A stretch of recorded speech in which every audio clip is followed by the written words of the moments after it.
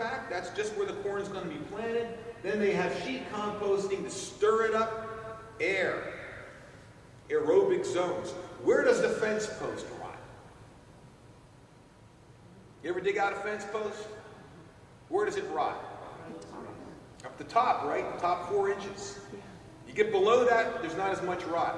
Why is that? That's where all your microbes are mostly at. That's the aerobic microbes. They're the ones that are eating that fence post right there. So you want to basically till this stuff so tightly. We're not doing that in conventional agriculture. We're deep plowing and then plowing some more and plowing some more. Our aerobic zones are becoming anaerobic. And so we have a sheet composting thing there that's growing organic matter, growing humus. That's no-till corn. You see that kid there? The size of that child on the left? This is a drought year in Ohio at 25,000 plants to the acre. This is a worn-out farm. This could be done anywhere in the United States. And this was done in the 40s. Nothing new under the sun. And this was done with a lot more primitive equipment than we have today. So, what makes it work? If you look at, here's where the rubber meets the road. It's root systems, okay? Roots. And I'm giving you this agriculture. I don't know how many people are actively involved in agriculture. Like I said earlier, if you're eating, you're involved in agriculture. So I want you to know whether you're a farmer or whether you're an eater that's patronizing a local farm, you need to understand what agriculture is, because it's not just food without poison. And I think that's where some of the organics have kind of gone over in this segue detour, in my opinion. Good food is not just poison-free. Good food is nutrient-dense, predicated on biological and non-biological systems having a marriage. And I want to just explain some of this to you so you understand. This is a single rye plant. Now, this is an annual you have to plant every year.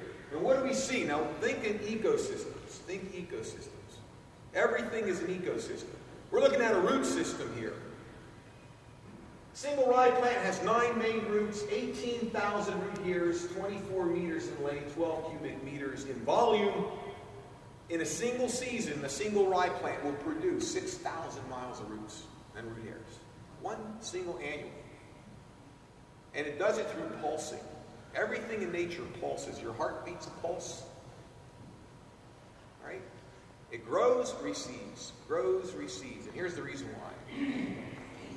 Now, when you get into perennials, clovers, time, we get into Kentucky bluegrass and all these other things, it even gets much larger. I'm just going to finish this little segue. Blow up this ecosystem. Here's the root tip. You see all those little dots? You barely can see them. You see those very transparent root hairs? All these little dots around there, those are bacteria. Now, this is the Albrecht model. Nature works on 2 major food groups.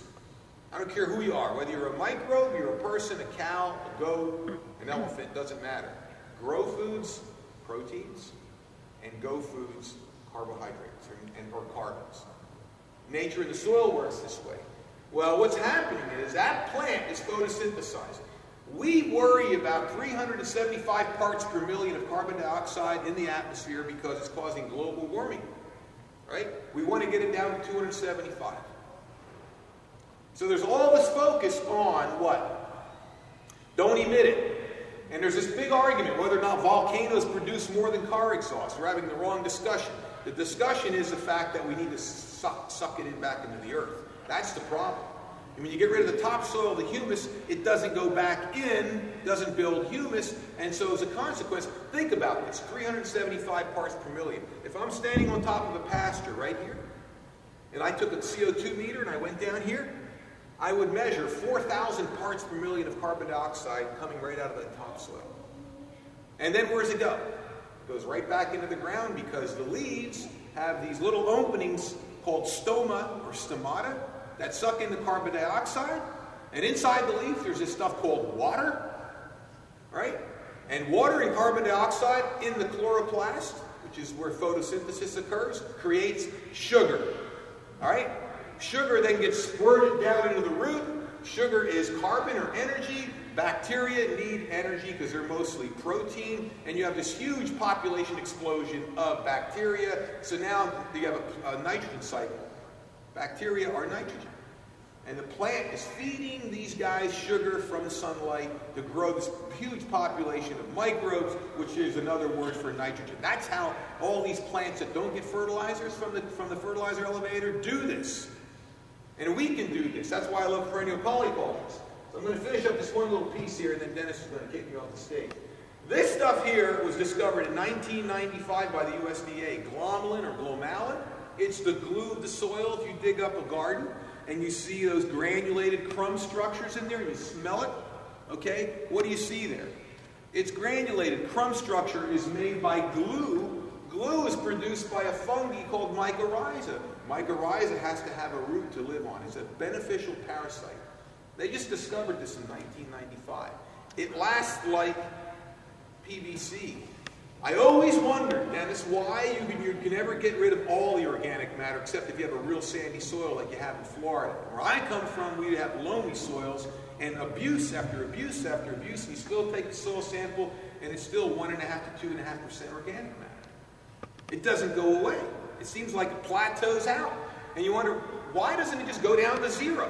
Well, because the glomalin is like PVC pipe, and it just persists. And if you want to grow humus, you got to do it with glomalin. It's up to 20% of the carbon of the soil. It creates a PVC water-resistant compound that stays put. They found glomalin in Hawaii soils. That's been there 500 years, they estimate. It's so resistant to breakdown. So this is the key to creating humus, is get these organisms in there. This is what the mycorrhizal looks like. This is the fungal. By the way, this fungus inoculates over 90% of the planet's plant life. That's how ubiquitous it is.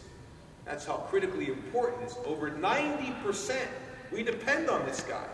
And what gets rid of it? Well, a variety of things. Like I said earlier, we're looking for water in Mars. We estimate in the soil there's maybe 3 million species of bacteria and half that many species of fungi. We've only identified less than 5% of them. And what we've identified are profound. What little we have discovered are going, holy smokes, these guys are amazing.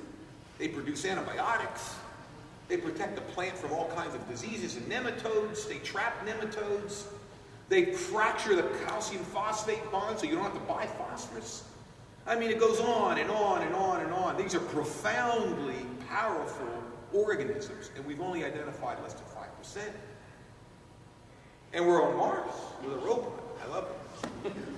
We don't even need a robot to look for them down here. I could look for them if they paid me. I'd look for them. You know? So if you want to if you want to enhance these guys, what do? You avoid extra phosphate. And this is the reason why. Phosphorus. Now keep in mind, you need phosphorus in your body. Your cows need phosphorus. Your goats need phosphorus. Why? You ever hear of this molecule called ATP? Adeno triphosphate? That's the energy molecule in what? The Krebs cycle. Everybody lives on the Krebs cycle. There's no energy without the Krebs cycle. And ATP is the molecule inside the Krebs cycle. Everybody needs phosphorus to have energy, to get up in the morning, to grow, right? So this mycorrhiza produces enzymes that releases this tied up phosphate that they say is insoluble, and therefore you have to use the chemical phosphorus that ties up anyway, that you've spent a lot of money for.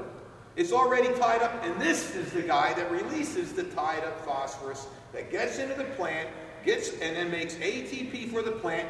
We eat the plant, the cow eats the plant, and the whole food chain gets this ATP molecule, and all of us are able to go, I'm awake, and I can move my leg, and my heart beats, and my brain's thinking. ATP, adenotriphosphate.